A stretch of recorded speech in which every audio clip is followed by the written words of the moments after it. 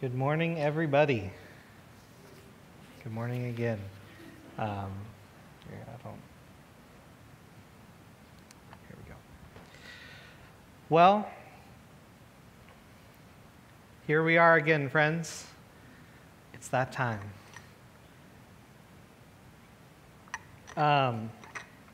We are going through a fall series where we're taking a look at kind of expounding on what our name means. And as we went through this process this last year of choosing a name, the immediate heart behind it was somebody came to me and said, "Hey, I know you're thinking about a name. Here's a name. What do you think of this?" And then somebody they hadn't talked to in our church had the same idea. And I thought, ooh, God might be up to something here. And so then as we were progressing along, this is the name that bubbled to the top, and our council voted, and we decided to go forward with the name Anchor of Hope Church. And so the title for our series is really, We Are Anchor of Hope. And as we've been talking about name change, I know that one of the big concerns has been that somehow we are going to slip into some of the errors that other churches face when they start making some more seismic shifts in what they do. Let me reassure you that we are still a Bible-based church. We believe the Bible, we submit to the Bible. As is clear in our membership vows, the very first thing we ask is, do you believe that the Bible is the Word of God? And we submit to what God has said. Another thing I want to just calm any fears that might be out there, we are still, within the purest sense of the word, evangelical. And what I mean by that word, as the Bible word that it is that we are people of good news. We are defined by the gospel. And so even within the name Anchor of Hope, I wanted to pursue grappling with what does the Bible say about hope. And so I pulled out my dusty Strong's Concordance that I have it on my laptop most of the time, but I decided this calls for the physical copy, the real deal. And I found that there are reasons why I like the real deal a bit more. But ask me sometime, I'll share that with you. But I have an exhaustive concordance with the NASB, and I went through, in the last 2 weeks, all like 200 verses, Old and New Testament, where the word hope is used. And it was a humbling experience because in some regard, the Old Testament, the Hebrew language is so nuanced. There's like 8 words at least that mean hope. Or there's even one, I love this, that means false hope.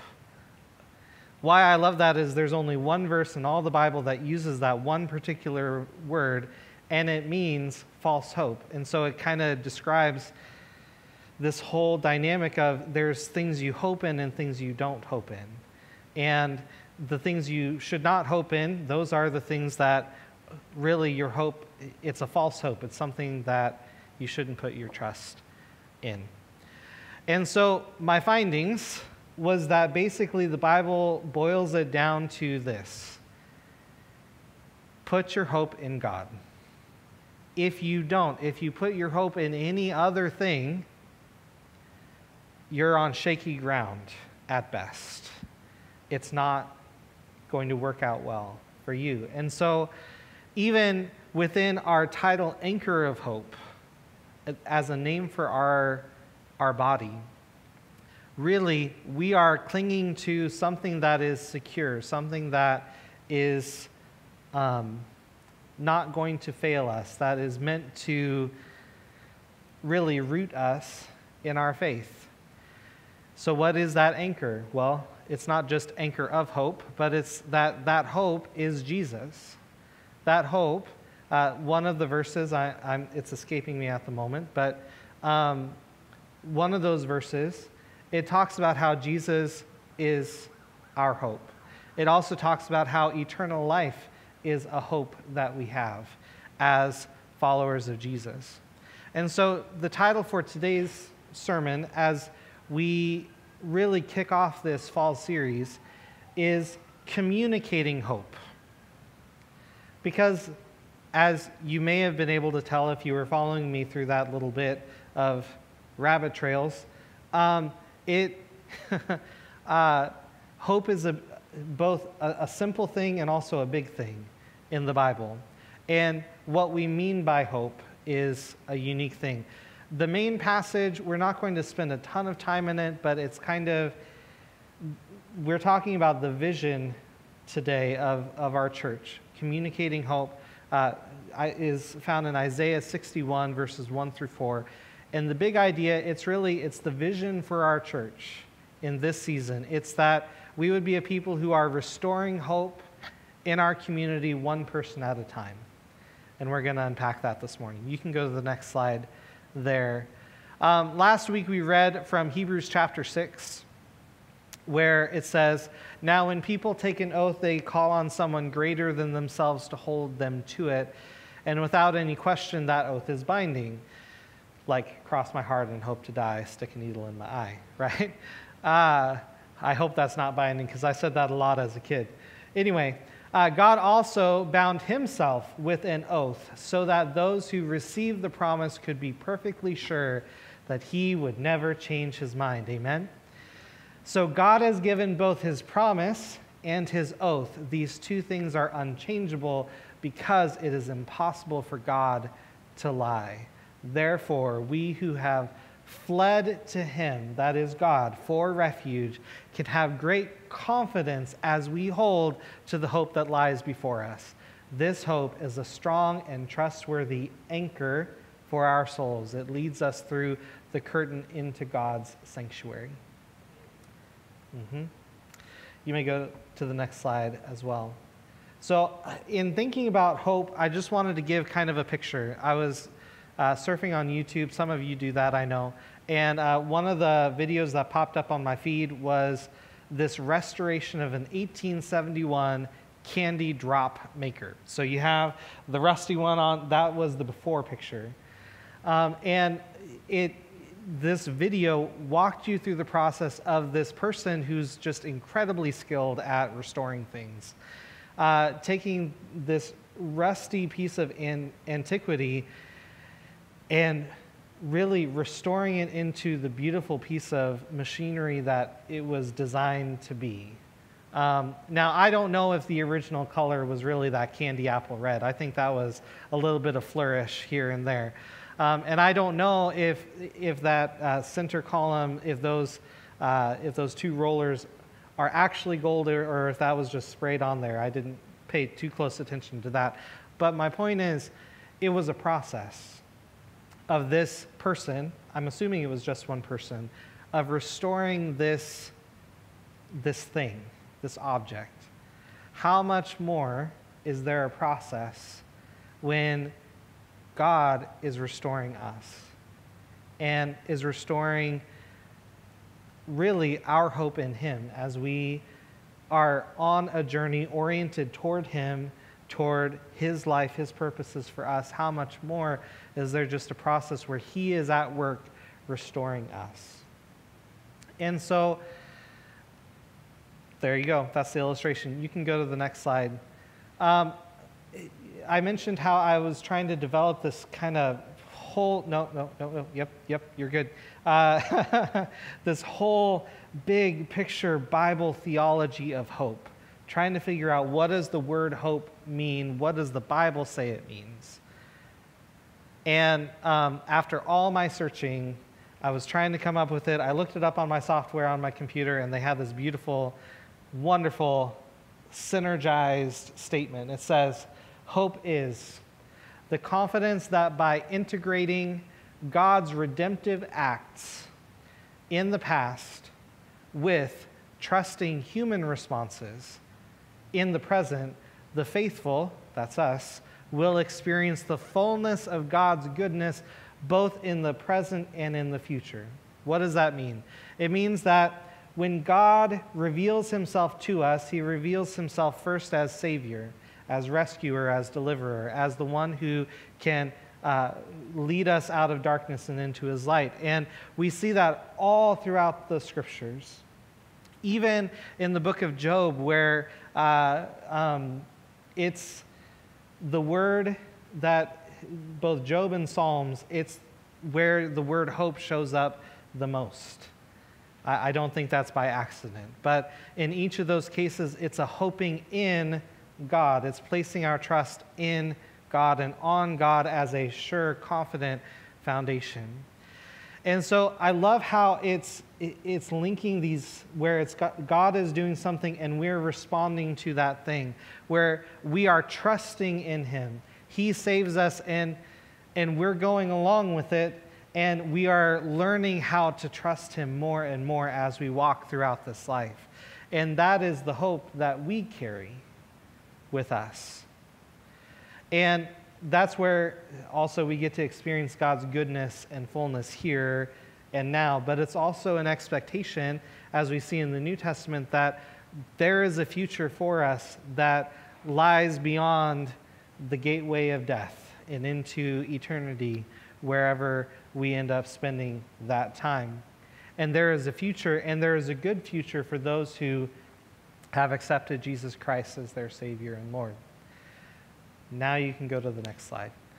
Okay, so let's unpack the phrase, restoring hope in our community, one person at a time, starting with restoring hope. Now, I have up on the screen just 2 verses, but I'd like to go back to verses 1 and 2. It's not on the slides, Richard. Isaiah chapter 61. This is quoted by Jesus and is often referred to as the mission of God in the Old Testament. It says this: "The Spirit of the Sovereign Lord is upon me, for the Lord has anointed me to bring good news to the poor. He has sent me to comfort the brokenhearted and to proclaim that captives will be released and prisoners will be freed. He has sent me to tell those who mourn that the time of the Lord's favor has come, and with it the day of God's anger against their enemies. To all who mourn in Israel, he will give a crown of beauty for ashes, a joyous blessing instead of mourning, festive praise instead of despair. In their righteousness they will be like great oaks that the Lord has planted for his own glory. They will rebuild the ancient ruins, repairing cities destroyed long ago. They will revive them, though they have been deserted for many generations." Restoring hope. So the picture, when an organization tries to develop a phrase that they call a vision statement, what they're really trying to get at is, this is what we want to see. That we would like to see this thing happen. And I've been at many churches with many different vision statements, all rooted in Scripture. And our vision statement, restoring hope in our community, it starts with restoring hope, and that picture of what would it look like to restore hope in our community. And I love just the contrast of, a crown of beauty for ashes. That joyous blessing instead of mourning, festive praise instead of despair. And there are a lot of people in our community who may not be walking with the Lord right now. Maybe they were at one time, and maybe they're not now, or maybe they never have, and they're just walking in darkness. These are people where ashes, that's a very real thing that they might be dealing with. Not literal ashes, but where what I mean is in life where they are experiencing a humbling in their life, where the storms of life are just beating them down time and time again. And, no matter how hard they try, no matter what they try to put their hope in, whether it's a substance or whether it's a relationship or whether it's TV, for goodness sake. Like, whatever it might be, they're putting their trust in something because life's getting them down. Somehow that's happening. There are people who are mourning in our communities, mourning the loss of a loved one, even mourning the terminal news, like our friend Jody has kind of received with the diagnosis of cancer, though her faith is strong. There are people where just the word cancer cripples them. And it's like just a gut punch of, oh. Even just the word COVID, and I'm probably going to get flagged now on Facebook for saying that, but, even just saying the word COVID or pandemic, it's like a gut punch, whether that's things that they have personally experienced or that, I remember the first time I got sick around the time when COVID was in its height in our area in Portland, and I didn't have COVID, but I thought, this is it. Jesus, take me now. Like, what is this? I'm not ready to go. I had a Hezekiah moment. And just like, Lord, I'm not ready to die. I'm not ready to go. And I was like the poster child of at risk and these different things. I don't mean to make light of that, but I was feeling that gut punch of, oh, man, things are not good. And there are people in our community who are feeling, oh, things are not good, and they're despairing and they're mourning, and they need hope. Even you, here this morning, you need hope. There are things I don't even know what's going on with you, but you do, and the Lord does, and you need hope. How can we be a people who are restoring hope, where we would get to see in our community hope in God restored? Chew on that. The next phrase, in our community.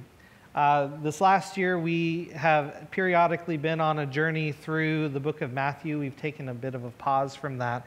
But when we were in the book of Matthew, we were talking through the Sermon on the Mount this last spring, and Jesus said to his disciples and the people who were following him there, he said to them this. He said, "You are the salt of the earth, but what good is it if it has lost its flavor? Can you make it salty again? It will be thrown out and trampled underfoot as worthless. You are the light of the world, like a city on a hilltop that cannot be hidden. No one lights a lamp and then puts it under a basket. Instead, a lamp is placed on a stand where it gives light to everyone in the house. In the same way, let your good deeds shine out for all to see, so that everyone will praise your heavenly Father." The reason I'm taking this verse a little out of context, if you will. And if you want more context, we have a sermon online for that. Here's the point.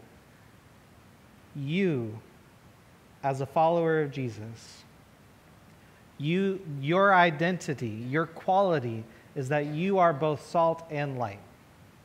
That's what Jesus calls you. And there are different reasons for that. We won't go into all of them. But one of the things that salt does is it is a mighty influencer. Sometimes I like a whole lot more salt than most people do. But that's also, salt, it gives flavor, it seasons things.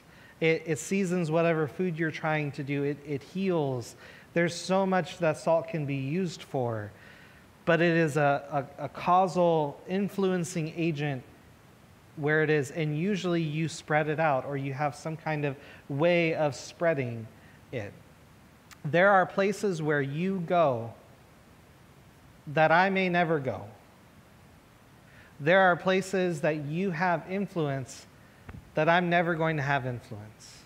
Relationships that you have where you get to be a representation of the quality of that hope that God gives, that you've experienced. You get to share that in your community. And as we all are doing that, then we get to see the other picture where we are like light, where the more concentrated little light bulbs get together, the more light you have. Unless they're LEDs, and then you just have huge beacon of light everywhere. But the point is this: in our community, we are called to be salt and light. We're supposed to be influencers in our community, and not the other way around. We are to be, yes, in our community, but we're not supposed to just let people just influence us, because after all, what if the salt loses its flavor? What if the salt gets contaminated in some way or diluted too much? Then you don't have salt, you just have sand. Is that right? I don't know. She's doing all the science stuff with Ruben now, and so I'm like, that sounds good. I don't know. But yeah, you don't have salt anymore, really, at that point. You don't have that influencing agent. And so in our community, I would submit to you that us as individual believers and us as a church, because we are a small pocket of our community here in Florence, that we are meant to be restoring hope in our community as well. The final statement, one person at a time. So in the book of Acts, when Jesus is about to ascend into heaven, he's laying out for his disciples, wait for the Holy Spirit's going to come. So the disciples, they said they were with Jesus. They kept asking him, Lord, has the time come for you to free Israel and restore our kingdom? This was that messianic hope that they were expecting God to come down and set everything right as it was supposed to be. Jesus replied to them, the Father alone has the authority to set those dates and times, and they are not for you to know. But you will receive power when the Holy Spirit comes upon you, and you will be my witnesses, telling people about me everywhere, in Jerusalem, throughout Judea and Samaria, and to the ends of the earth. I think this is a very key, pivotal section for us as the church. Not just because it's right before the birth of the church, when Holy Spirit came down at Pentecost and lots of people started believing and all of that. This is pivotal because so oftentimes we have this big picture view where God wants us to go into all nations and make disciples of the whole world, baptizing them in the name of the Father, Son, and Holy Spirit, that great commission. We have that vision, and that is good. We don't want to get rid of that vision. Yet, what I love about this phrase is that it takes that big picture view and it boils it down to small, measurable things that you can actually attain. There is a whole big world out there, but what if I just started in my neighborhood? What if I just started in my community? The state of Oregon, we're a pretty big place. We're not as big as Texas, but we're a pretty big place compared to other states in our union. And so if my goal was, let's get the gospel out to the whole state of Oregon, that's awesome, but I got to start somewhere. And Jesus' instructions was that he told them to start in Jerusalem. And then he also said, okay, now there's the surrounding area, Judea. And then there's Samaria, the place you don't really like to go, but there's that too, and to the ends of the earth. Jesus' call to us is to start small. And we are positioned really well to start small. And that, I think, is the beauty of us as a local church, and how we can partner with what God wants to do in this community by restoring hope in our community, one person at a time. Now, you can go to the final slide as we transition to communion. I got to wrap this thing up. Here we go. So, we are Anchor of Hope. What that means is that for you personally, God is with you everywhere you go. When you are going through the storms of this life, and it feels like the wind and the waves are just beating against you and you can't catch a break at all, Jesus is with you, just like an anchor in a boat. You got to have your anchor, or else you got foolish sailing going on. That's all there is to it. And that's not going to be very helpful to you as you journey through this life. For us as a group of people, Jesus is with us, and we get to be a witness to people of the hope that we found in Christ. Amen? Now, as a celebration of that hope, we're going to partake of communion together. What I'd like to do different this morning is that the worship team, you're going to come up, and we're going to sing a good hymn that really encapsulates what Jesus did for us. And as we do, I guess ushers who were going to help pass things out, one of them is going to stand here, another one's going to stand here, and I'd invite you to come forward and receive the elements. We're doing it a little different than normal because I think that worship, it necessitates our participation, us responding. If this word that I've shared with you this morning, it's more of a homily, it's not an expository, digging deep into all the words of every of things within the passage, but if what we've been talking about this morning has impacted you in some way, I'd encourage you to come forward. You are welcome at the table. What I love about getting to facilitate these moments is that we practice something called open communion, which means that you don't have to be a formal member of our church to take the elements. All that I'd ask is that you have some kind of a faith in Jesus, that you are oriented in some way towards him where you've heard about him, and you are taking even just one small step of faith in his direction. Because we're remembering ultimately what he did for us on the cross, where he shed his blood, he offered up his body as an atoning sacrifice for my sins and for your sins. And it doesn't stop there. It is a living hope that we have. Jesus didn't stay dead. He rose again. And we can have new life as we participate with him.